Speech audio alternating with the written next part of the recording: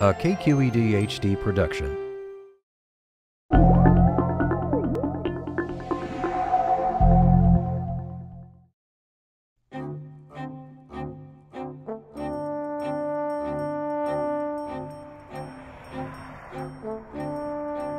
In 2006, scientists came up with a name for the mysterious and troubling bee die-offs they had been witnessing throughout the United States. They called the phenomenon colony collapse disorder, or CCD. The die-offs have continued unabated, threatening billions of dollars of California crops from sunflowers to almonds. Each February, beekeepers truck more than half of the country's honeybees to pollinate California's almond crop, worth $2 billion. But roughly 1/3 of honeybee colonies have disappeared each year since the crisis began. Beekeeper Randy Oliver had it happen to his hives. With the colony collapse, it's very sudden, where you see the colony just kind of teetering, still full of bees, and then boom, overnight, all the bees are gone. Scientists now believe that a combination of pesticides, mites, poor diet, and long trips across the country are making honeybee colonies vulnerable to pests and pathogens. But the specifics remain a mystery. One of the frustrating things with CCD is it doesn't look like there's any one single agent or culprit that you can point the finger to. Imagine if you had the cold and you got the flu on top of a cold. Well, that might be the case with the honeybees. You have a weird fungus and a virus, and it causes a drop in the health of a colony to the point where the colony can't maintain itself. There's no gentle way to get in there. At the University of California at Davis, scientists are trying to find ways to improve bees' health, partly by changing what they eat, partly by breeding hardier bees. Eric Musson has been the University Extension apiculturist throughout the colony collapse crisis. Musson is frustrated that the disease is still rampant. What I was hoping originally was that this was going to be sort of a viral epidemic. It was going to come in just like flu comes through a human population. The susceptibles are gone, you know, but then in a couple of years it just sort of disappears, and you have to wait hopefully a long time before the viruses mutate and come back and create a problem. But this one's not going away. This one's entrenched, and that's not good. In their search for answers, scientists have developed some innovative tactics. At the University of California, San Francisco, researchers are using tools developed for studying human pathogens to hunt for culprits in colony collapse disorder. In comparison to what we know about human biology and the infectious diseases that affect all of us, we know almost nothing about honeybees, for which we depend on so much. We did 1, 2, 3. So scientists are essentially starting from scratch. Using a modified vacuum cleaner, they collect healthy bees from nearby hives to try to figure out what pathogens normal bees contain, so they can recognize abnormal when it occurs.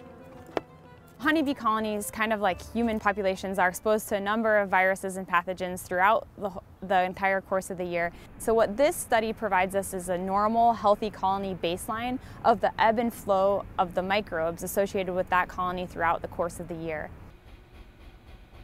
In the lab, researcher Charles Runkle smashes up the dead bees to extract DNA or RNA and analyze what viruses or bacteria are present. As part of the study, the scientists also followed and got samples from a huge commercial beekeeping operation as it traveled across the country, pollinating crops. Maybe they're picking up viruses at one part of the country and leaving them off at another or something like that. We don't know. And so what we sought to do is follow those bees as they circle around the country and ask, what is in those bees and when? Their work is already paying off. We found 4 new viruses, and one of them was so frequent there was more of that virus present than every other virus that we'd known about put together. Now that the scientists have identified these new viruses, the next stage of their detective work begins. What it does is allows us to track now all these pathogens and viruses, which we didn't even know was there, and ask the important question: is this statistically associated with collapse? The critical question is, when you infect a colony with these in a controlled laboratory environment, do the bees get sick? And if they have something else, like another virus, another parasite, and you add this virus, is it worse? Does the colony collapse or not? Meanwhile, beekeepers are fighting to keep their bees alive. In Grass Valley, northeast of Sacramento, Randy Oliver rents out 1,000 hives to make his living. He's experienced die-offs before, but this one has been more persistent. When his colonies started disappearing, he began to experiment. Oliver now splits his hives every year, taking half the bees out to start a new hive.